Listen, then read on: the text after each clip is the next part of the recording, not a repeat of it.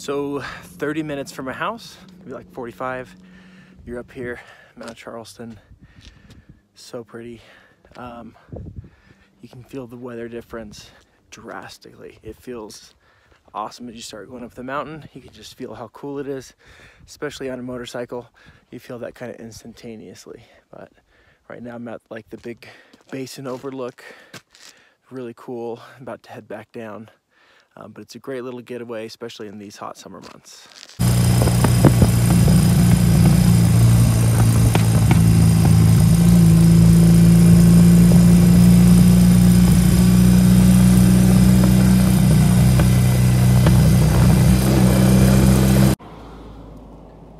Hey little dude, how you doing?